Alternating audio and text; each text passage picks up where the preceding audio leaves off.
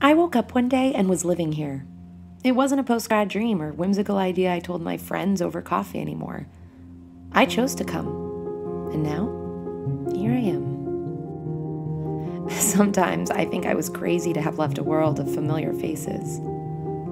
Sometimes I think I connect better with strangers. Strangers with whom you could wander aimlessly, talk about the weather, art, where the best croissants in Paris are. People who wouldn't make more of a moment than what it is. Ephemeral best friends. I like to imagine other people's stories. Who are they? Who do they wish they were? What are their flaws? Their superpowers? And then, what are mine? How do I fit into this larger narrative? This city is a reliable friend. Someone who invites you to share its creativity, spontaneity, its joy, and even its melancholy. The city asks nothing of you. It patiently listens, offering a wide lens on a world greater than your own, making you feel like you're part of something bigger. At the alarmingly fast rate that we are drifting through space, strangers will meet, inspire, exchange moments, share a glance, fall in love, and then part ways. I may be a stranger here, playing many roles in the lives of others, but it's the romance I have with the city that I want to see through. I'm not sure how this love story ends, but it's my favorite one because it's mine.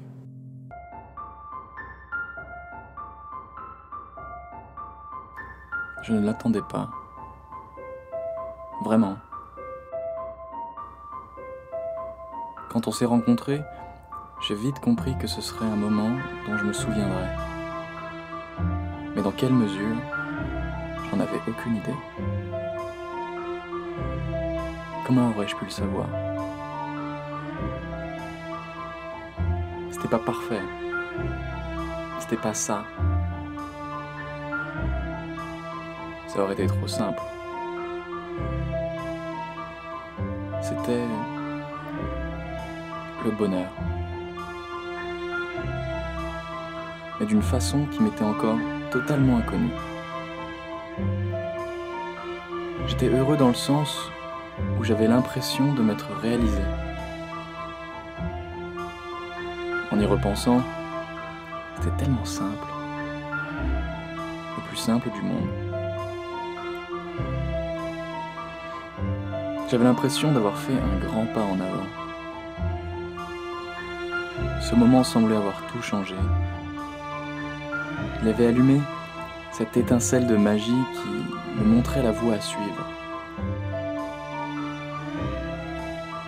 La magie sera toujours. C'est cette magie qui m'a poussé dans le bon sens.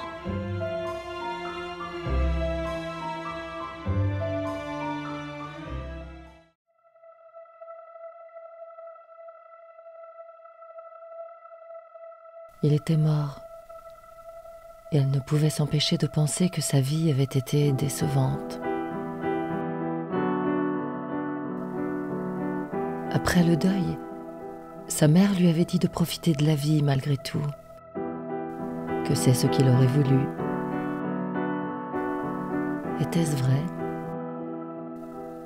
Aurait-il voulu qu'elle profite d'une vie qu'il ne connaîtrait pas? Elle ne le saurait jamais. Elle ne pourrait plus le lui demander dorénavant.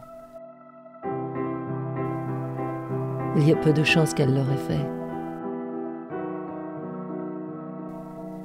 Elle ne pouvait s'empêcher de se demander si la fin de sa vie paraîtrait plus heureuse que la sienne.